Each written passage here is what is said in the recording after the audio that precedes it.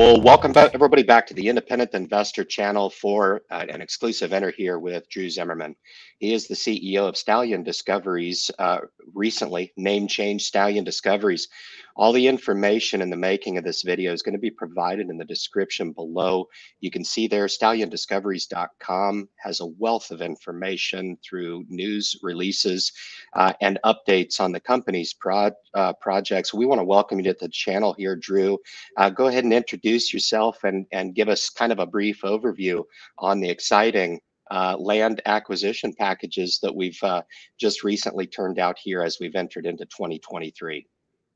Yeah, thank you for that introduction, Ryan. And it's a pleasure to be here to discuss our company and everything that we have going on with you. So I'm looking forward to it, looking forward to your questions, and hopefully being able to really share our story and convey what we've been up to and what we've been building over the last 2 years with you and with your audience. So I'm really looking forward to it. Yeah, fantastic. And 2023 has started with a bang here. And so let's just get right into it. You guys have acquired a massive piece of property up in the Athabasca. So I guess we can start there. And I think your name change really speaks to what it is that you guys do. You really are Stallion Discoveries. And I think it speaks to your ability to build more of a diversified suite of portfolio. But the Athabasca really speaks to your interest in going after the uranium market. Can you speak a little bit about that acquisition, maybe how it came to be and how you were even positioned to make that move the way that you did here so early in 2023? Yeah, I mean, that's a very big open-ended question. I could go on for some time with all of that. But I mean, just to back it up, I guess, a little bit from the start, I mean, the inception of Stallion came about a little more than 2 years ago. We've ended in our first project in Idaho, a gold project. And the gold market really softened and the capital markets really softened. The liquidity wasn't all that prevalent for junior exploration companies over the last year and a half. But we had a treasury that we'd built up when, things first launched and things were good. And I really, took care of that treasury. That was a big priority of mine, was to manage that incredibly well. We did everything we could to keep the burn as low as possible. And that allowed us to really be dutiful in looking at additional acquisitions rather than not being able to do anything at all. So during the downturn, when the gold market really wasn't that good, we optioned a property in Nevada off of 𝑖MEX royalties. We did that on very good terms because it was a year ago when nobody was really all that excited about gold exploration. That area wasn't all that exciting compared to what it is now, and we'll definitely get into that later. And even with that, we came into the beginning of this year with a very strong treasury that allowed us to take the jump into these Athabasca Basin properties. So they came about at the end of last year. And by the time we got through negotiations, we were able to close on those transactions at the beginning of this year. But again, being able to do that because we were very cognizant of running very lean and mean over the last 2 years when the market really wasn't ready to get excited about junior exploration names. And we think that's turning. We think that's, really going to gain some more traction, get a little bit more exciting as we go forward. And why we made the acquisition is not only were the properties themselves, just an incredible package that we were able to put together. But we think both the uranium market and the gold market are ready to run now. So there's going to be a little bit more energy in both sectors that we're working on. And again, I mean, I try and walk people through a little visualization because we've got over 300 square miles of property that we just acquired in the Athabasca Basin. So a little visual that I'll do for the listeners here to put that into perspective. If you jump in your car and you're going down a straight highway, as most of them are in Saskatchewan, northern Saskatchewan, you can see about 3 miles either side. So 6 miles if you're looking out both windows, and you're driving for 75 miles an hour. You're driving for 40 minutes and all you see is our project. That just gives you an idea of how big of a land package this is. So it is huge, it is big, and the potential of it is, what just absolutely keeps us up at night with excitement. So, we're very fortunate to have picked it up. And again, it's given the fact that we gave ourselves the position to be here, to be able to pick it up. We were doing due diligence on a ton of different projects over the last year and a half. And, you know, we really did wait until the very best came about. And when they did, we jumped at it quick. And, you know, as you can see, the market's really appreciating that, and we're ready to run this year. And again, we think both resources that were in gold and uranium ready to go, and couldn't be more excited.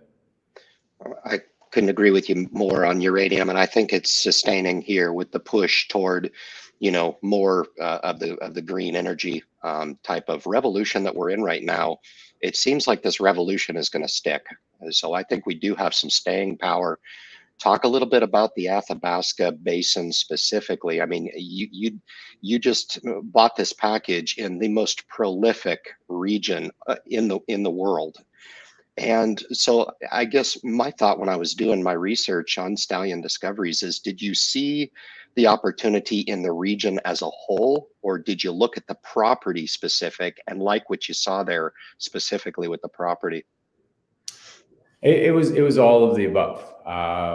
You know, we think the macro environment for macro or for uranium, sorry, as you briefly touched on, is incredibly compelling. You know, I think as a world that's trying to, you know, reduce our carbon footprint, you know, nuclear is a very logical way to go. You know, it's incredibly clean, efficient base load energy. And again, base load being very important.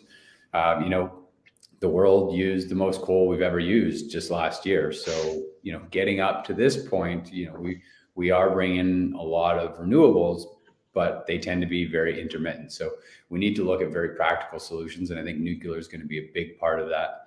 I think a big part of what also really made this work for us is the people that we have involved with our story. So on the board of advisors and a very significant shareholder of Stallion Discoveries is a man named Stephen Stanley.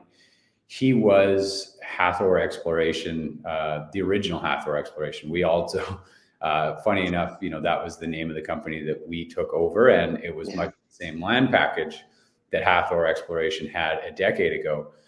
But Hathor Exploration a decade ago was one of the darling stories of the Canadian mining space. It went from an exploration story to a discovery of the Rough Rider deposit. And Stephen orchestrated a bidding war between Cameco and Rio, which was ultimately won by Rio for $650 million. They purchased Hathor. So to have somebody on our board of advisors, other key shareholders of ours were also key players in putting the original Hathor deal together. Large shareholders of NextGen, which is, you know, the current darling of the Athabasca Basin. I mean, they've just done incredible work in not only finding the Arrow deposit, but bringing that forward, and they're going to be developing that into one of the largest high-grade uranium deposit mines in the world. So, I mean, not only is the Athabasca, you know, again, 10 to 20 times the grades that you see anywhere else in the world. So as we want to use more uranium, you know, we need to find high-grade deposits that are very economical. And I think the Athabasca really is, bar none, the best place in the world to be doing that. So again, it's a lot of things coming together that just made so much sense for Stallion Discoveries to step into this story, to step into these land packages. You know, it was the opportunity to be in the best jurisdiction for uranium exploration. It was projects that were neighboring some of the biggest mines and current discovery projects in the basin. And it was having the right people that have a ton of experience and have done, you know, exactly what we're trying to do in the basin, and that is make a massive discovery. You know, we're not building this company to look for small economic projects on the side. We're looking for those big projects that will really move the needle, and that's, you know, how we've gone into thinking about everything that we do, and every project that we've taken on and brought into this company over the last 2 years has been with that singular focus of what gives us the very best odds and the highest likelihood of finding a massive discovery. And that's what we're doing. Short and simple, yeah. And as we enter into 2023, into the spring and summer, you have strategic projects to get you the answers that you're going to need to know to kind of try to localize those priorities. We'll talk about that in a second. But just for the viewing audience, please, let's jump to the domestic here in Idaho and Nevada and speak about your exciting projects that you have here in our backyard here in the U.S. for our U.S. patrons, because you've got a pretty diversified portfolio of land assets. So can you speak a little bit on that and just kind of introduce the group to those projects in Nevada and Idaho, respectively? Absolutely, absolutely. So I'll start with Idaho. That was our first acquisition in Stallion. It's an incredibly large package in the center of Idaho. It's 699 mining claims, over 5,800 hectares. So again, very large, very underexplored. So a lot of opportunity to bring the value into this project. But the other key aspect of this is our entire eastern border is shared with Perpetua Resources. Indeed. Perpetua Resources is in the process right now of permitting to build their mine and mill. So this was an old wartime mine site. It was mined for antimony, tungsten, and gold, producing most of the US's antimony through the war effort. That was World War II and the Korean War as well. So very significant in the fact that right now the U.S. has no antimony production domestically. It relies on antimony from all other sources, and it's a big factor in ammunition. So the Department of Defense is really looking for places that they can find antimony domestically, and the Stibnite project right next door to us is one of those key places. So our project also had a smaller amount of antimony production on it. During that same time period. Our secondary target on the project is called Antimony Ridge. Our key focus, though, is going to be an area called the Golden Gate Fault Zone. We've got some historical drilling there that was done in the late 80s that shows us there was, oxide gold there, 1.5 grams over 35 meters, which for oxide gold is very good numbers. And we did some soil samples and geophysicals over the last 2 years that gave us, even more confidence that we've got a 2.8 kilometer strike length fault zone there that has anomalous gold. And we're in the process right now of getting drill permits to get out on that project and drill it to both reaffirm those historic holes. And in the discussions that we've had with our own geologists, as well as some of the geologists at Stibnite, just in general discussions of what they're seeing in their geological formations and where the mineralization is, it tends to be a little deeper. So we definitely want to go deeper than those historical drill holes are to try and find some higher grade gold and more bulk tonnage of gold as well. So we are very confident and very excited that those drill results are going to be a pretty exciting news flow for our company. Again, we're expecting to get that permit in the next few months. With the intent to be able to get out there and drill that later this year. So again, very exciting. Any exploration company, can change on a drill hole. I want the investors to know that that's something that we work towards. It really is, a single assay can create a tremendous amount of value in an exploration company. So we're really looking forward to that. And our project in Nevada has just continued to build excitement, not just because of what we have planned for it, but because it is right next to I-80 Gold. So, you just take a look at their ticker symbol, IAU. It's incredible what they've done.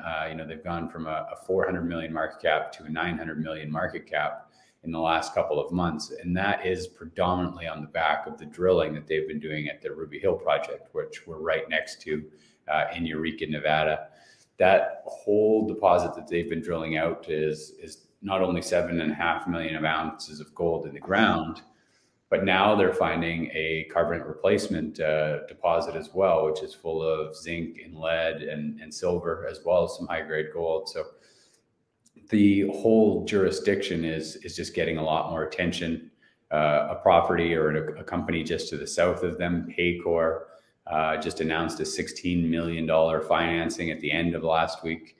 So again, they're a 50 million market cap company. We're right next door. They're just to the south. We think the whole area is getting a lot more eyeballs, a lot more excitement. We think it's going to be one of the key areas in Nevada that people are paying attention to for gold exploration. And again, this is in the state that is producing about 80% of the US's gold as we speak right now. So to say that you're going to be in one of the hottest areas of the predominant state for gold in the United States is a pretty compelling place to be. And, you know, we're very happy to have picked up this project. And again, picked it up before this area started getting this kind of attention, and picked it up when gold prices were a lot lower and the interest wasn't there. So we picked it up at a very good deal, and we're happy to be partnered with EMX on that. And it is an option to own 100% of it. And we'll continue to drive the value with our initial work programs that we have set there. It's super intriguing. You know, I wish you guys all the best here in 2023. You know, I was intrigued as well, but, you know, I'm not in the mining space, right? And the way that you explain what it is that you're doing is very helpful for our investors. It's been helpful for me. When I looked at it, it sounds like to me you guys kind of got in on the radar. I kind of want to talk a little bit. Was there competition for these properties, or are you guys in an elite class here that had the knowledge to go after this? Was there a lot of people that, you know, were in competition? Because I looked at the Athabasca, I looked at your neighboring properties, and I thought, how did they pull this off? And you pulled it off in a relatively short amount of time. And I think you guys need to be absolutely commended. But can you speak a little bit about kind of the competition a little bit? I mean, Nevada wasn't just recently discovered, Drew. You know, it's been pretty prolific for a while. It's been a gold mining friendly jurisdiction for quite a while. But I looked at it and I thought, how did they do this? Can you speak a little bit about that?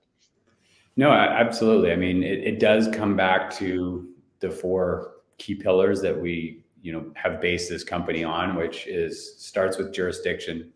Next is the projects, again, large underexplored projects next to world-class deposits or discoveries.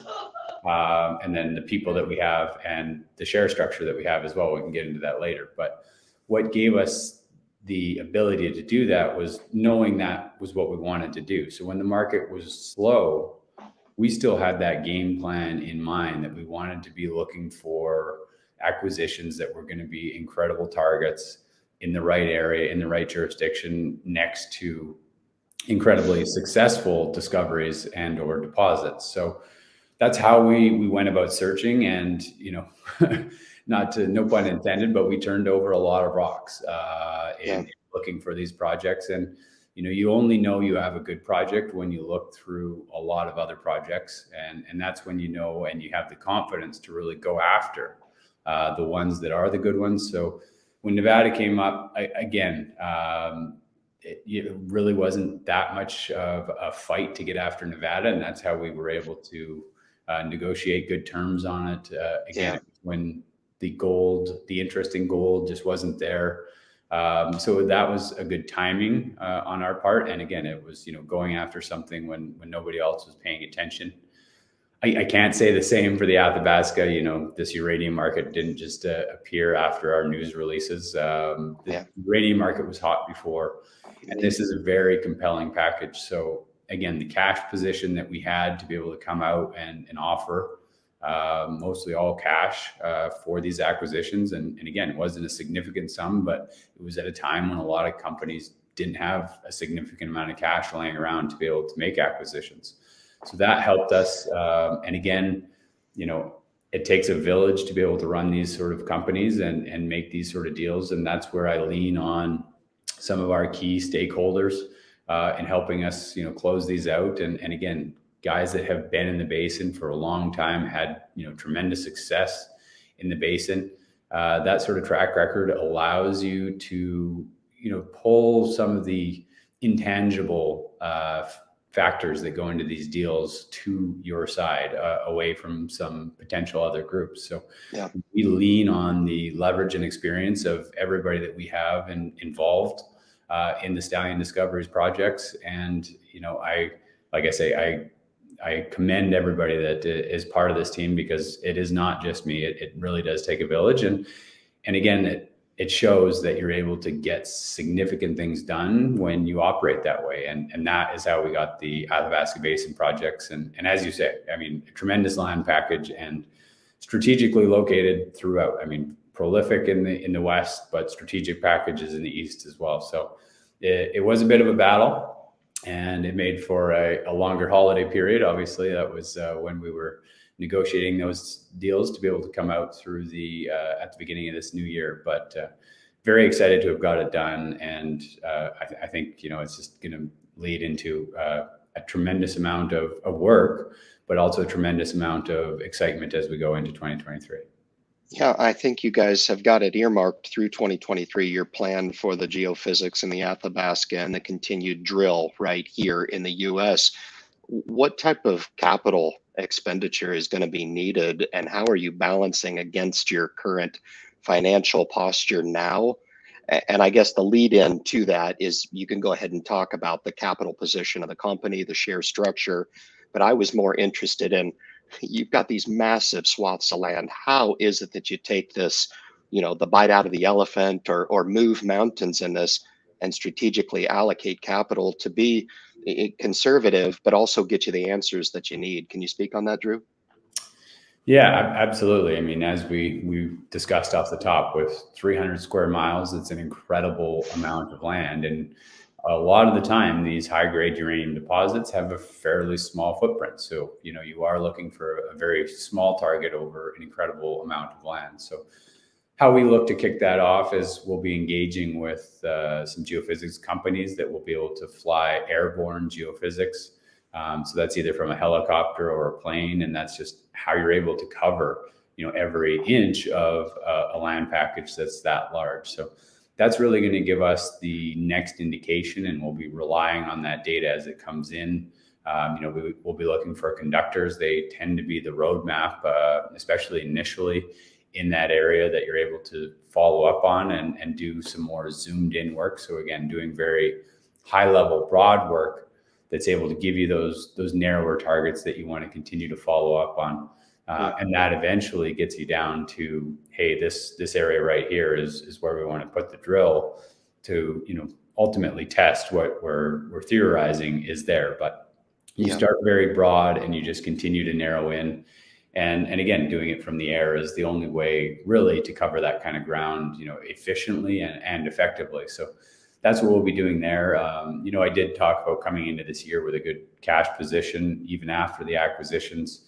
You know, we have a cash balance that allows us to kick off these exploration efforts. And then, yeah, moving forward, you know, we will look to do a financing.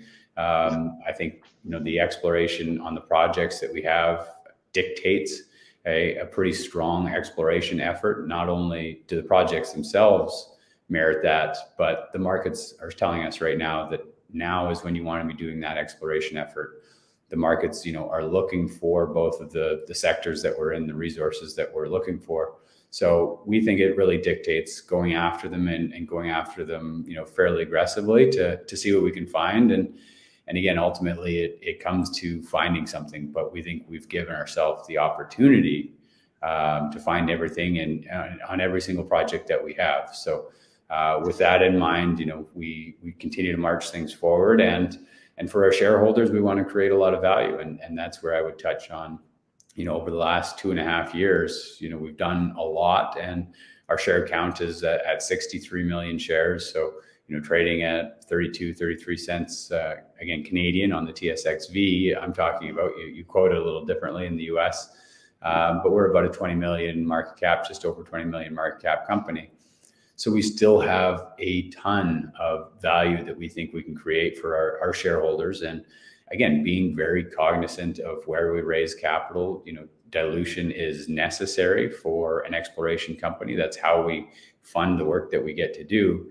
But the ROI of those dollars that we bring in when we spend them efficiently and effectively and get them into the ground and hopefully, again, get them into finding a discovery can be incredible. You know, the run-ups that you can see. So, I mean, the Athabasca Basin just recently, we're right next to and share a border with Fission 3.0. You know, they were a discovery company just like us, and they hit on their discovery hole, and they went from 25 million to 150 million market cap in the matter of a month. So, you know, that is the kind of moves that we're looking for. We're doing everything that we can to make those types of discoveries. You know, the growth of i-80 Gold next to us in Nevada, you know, that's a big company, but again, they're proving a ton of value with their discovery and the drilling that they're doing. and we're coming from a much lower base and a much lower share count. So we think that, you know, we're not going to be discovering quite on the size that I-80 is. Obviously, they've got 6 drill rigs going down there now, but yeah, you know, if we can find mineralization that they're finding, we think that, you know, there's a tremendous amount of value that can be created for our shareholders.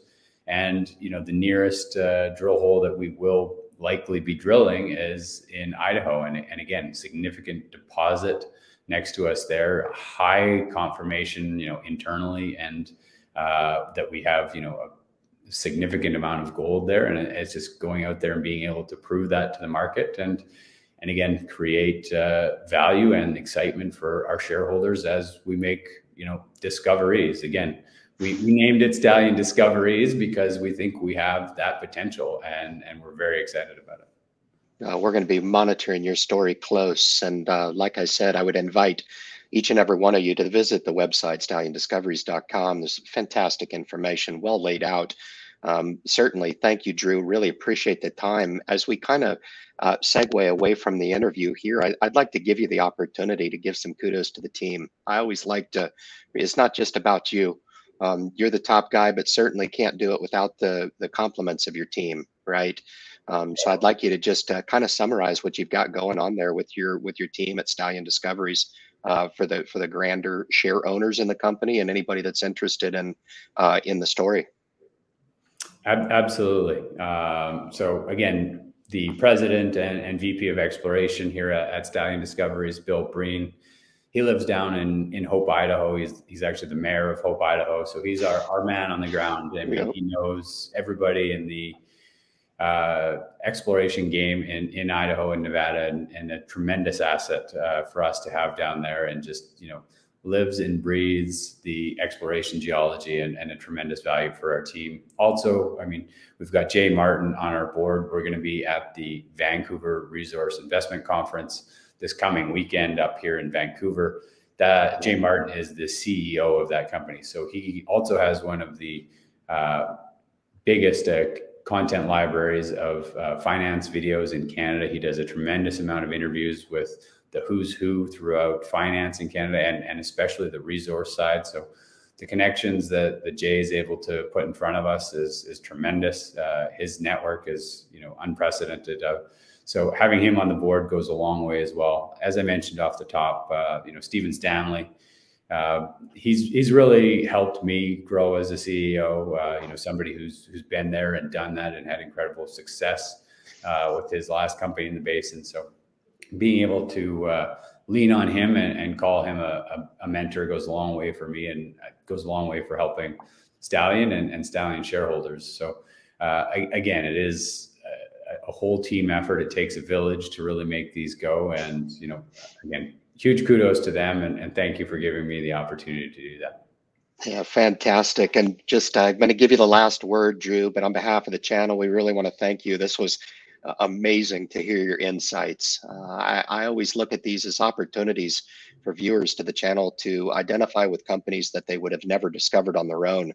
And that's the whole idea here, is to introduce these companies and hear it firsthand. You guys are doing some really exciting stuff, and you've jammed it into a couple of years and started off 2023 with a bang here. But if we've missed anything, Drew, certainly your opportunity to speak to the viewing audience now as we look to close down the interview. But just want to thank you so much for your time this evening, Drew, in coming on and sharing your thoughts with us. No, I appreciate the ability to do it. Again, we had been flying under the radar as we, you know, conserved our capital and put together what we thought was going to be the right packages in the right jurisdictions, and being able to really launch it and run with it at the right time. And now is that time, and being able to come on your channel and share it with your viewers is what we want to be doing at this point. We think we've put together a very compelling story with, you know, a very high chance of success at finding, you know, not only one discovery, but hopefully several discoveries, both throughout the basin and in Idaho and Nevada, and getting that story in front of people so that they can be part of our story as well. So again, one of the things I always try and remember or remind people, because sometimes you just forget, is STUD is our ticker on the TSX-V, and STLNF is our ticker on the OTCQB, because we want people to be a part of this story. We think there's going to be a lot of value created and a lot of wealth created. And if people get engaged and get involved, they'll learn more about it. And as they learn more, I think they'll find it's an even more compelling story than what they saw at first blush. You know, we've put together a hell of a package, and you know, we have a great team behind us to really continue to push to deliver value for our shareholders. And that's the ultimate goal why we're here. So we're really looking forward to the opportunity to do that, and really looking forward to what's to come in 2023. I think you guys have set yourself up for a wealth of catalyst here going forward with these packages, and we wish you all the best. We'll be monitoring the story.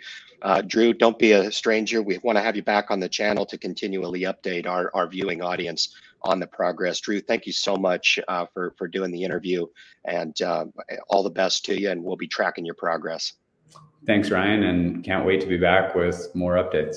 Indeed. Thank you, Drew. Be well. Thank you.